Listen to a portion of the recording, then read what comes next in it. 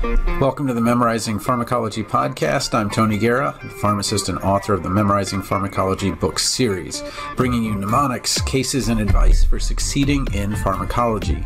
Sign up for the email list at memorizingpharm.com to get your free suffixes cheat sheet, or find our mobile-friendly, self-paced online pharmacology review course at residency.teachable.com/p/mobile.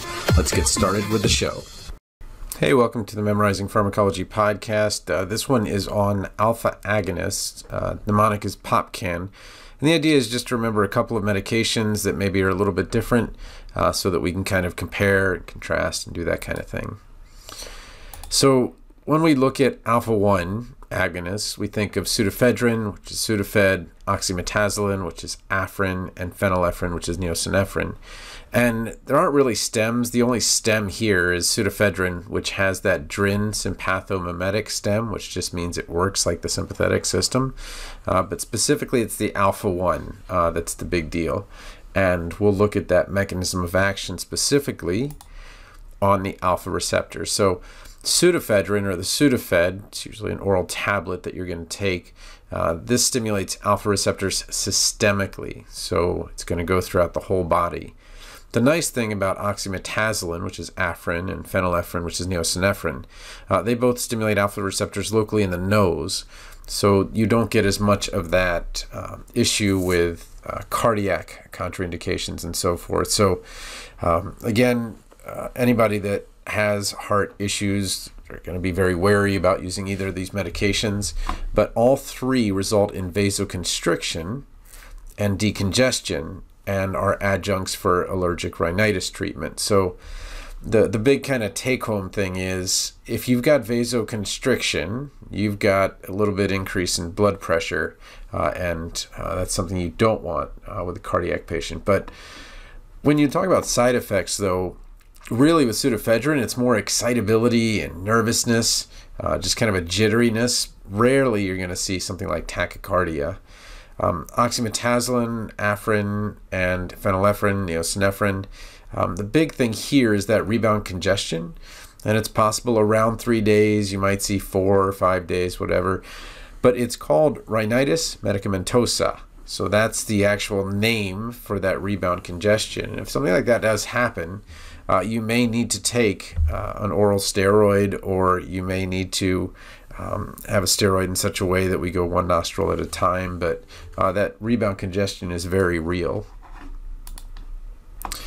Contraindications, really it comes down to those cardiac issues, so angina, coronary artery disease, and hypertension.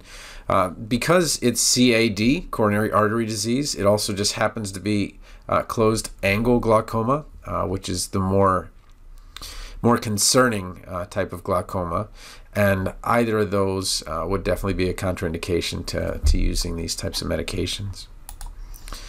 The alpha-2, the can of the PopCan mnemonic, so when you think pop, you think, okay, well, once my nose clears, it kind of pops open, but the can part is just to remind you that C and N are in Clonidine, and Clonidine has a couple of brand names that might help you remember what it's for.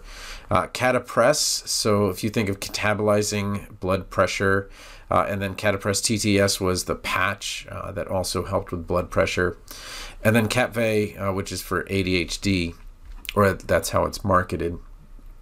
But the mechanism of action is quite a bit different.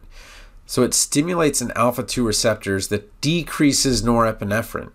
So norepinephrine would normally bind to alpha-1, alpha-2, beta-1, so you get a decrease in blood pressure. And that seems a little bit counterintuitive to say I'm stimulating something, but I'm decreasing.